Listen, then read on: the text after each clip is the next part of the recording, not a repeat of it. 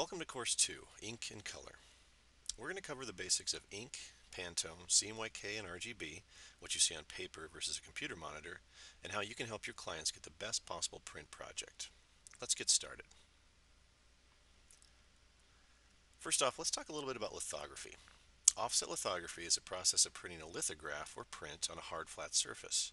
Originally, the printing surface was a flat piece of stone that was etched with acid to form a surface that would selectively transfer ink to the paper. The stone has now been replaced with a metal plate for modern printing presses. Lithography is everywhere. That postcard you received in the mail, a product catalog, your letterhead or business cards, all of it are examples of modern lithography. And there are also many different kinds of inks that are formulated and created for use in lithography or offset printing. Each must work with water properly, maintain proper evenness on press, and dry correctly in a timely manner once printed. This is what ensures a great looking printed piece and is part of the benefit to true lithography. Now, while most inks are oil-based, PFL uses vegetable-based inks such as soy, which are less harmful to the environment than their petroleum-based counterparts, but still maintain vibrant, accurate colors. Soy and vegetable products are used in inks for their oils, which act as the vehicle for the ink pigments. PFL works primarily in the Cmyk Color space, but we also print using Pantone inks as well. But first, let's take a little closer look at Cmyk. The Cmyk color space, or cyan, magenta, yellow, and black, is used to create the illusion of different colors and tones and is created by varying the size and angle of the dots. You can see here with this letter C, when viewed very closely, it is comprised of very small dots at different angles and not just a solid fill of ink. This is different than the RGB color space, which many people are familiar with, as it is what they see on their monitors. Let's go over what makes up the RGB and Cmyk color spaces and things to look out for. RGB, or red, green, and blue, is something we're all familiar with. Anyone who has ever turned on a computer or television has seen RGB colors. RGB is what is known as an additive color mode. It is called additive because the background of a screen is black. The individual LEDs then light up in varying intensity, adding light to black. The variations in intensity of each color determines what color the user sees. Cmyk is a subtractive color mode because the paper where it's printed on is white and the ink subtracts from the brightness of the white paper. Cmyk also uses secondary colors that are much lighter than those used in RGB because to reproduce the darker colors, you would only need to add more ink. Keep in mind, what you or your client sees on the monitor is not what you will see when printed.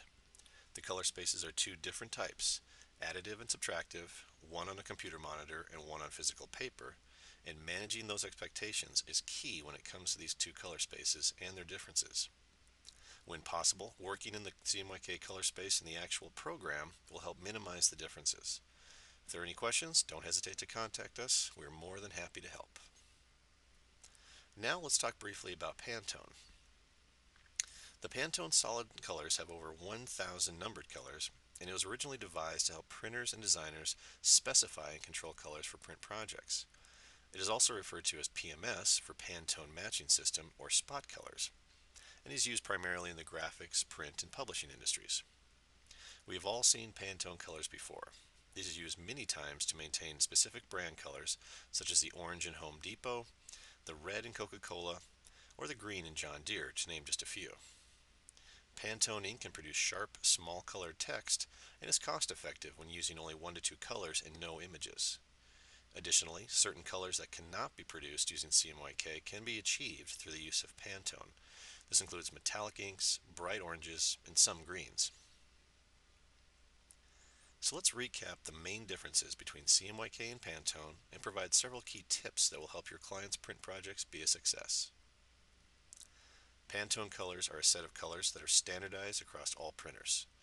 Pantone colors are pre-mixed with published formulas, and every Pantone color is referenced in a Pantone swatch book. Pantone or spot colors are precise, sharp, and consistent. They are often used in corporate identities and logo designs because Pantone colors are consistent no matter how many copies you make or which printer is printing your design. CMYK colors are great for printing catalogs, brochures, and anything else with a lot of images. There are thousands of different possible CMYK color combinations that makes printing images with CMYK colors a breeze. Also, because CMYK only involves 4 inks, printing with CMYK colors tends to be more cost effective than with Pantone colors. So in closing, it is important to be aware of the basic differences between ink and color spaces, and know that whether CMYK or Pantone, or helping your client understand the differences between RGB and CMYK, that assistance will guide them to a better printed piece. That concludes our course in ink and color.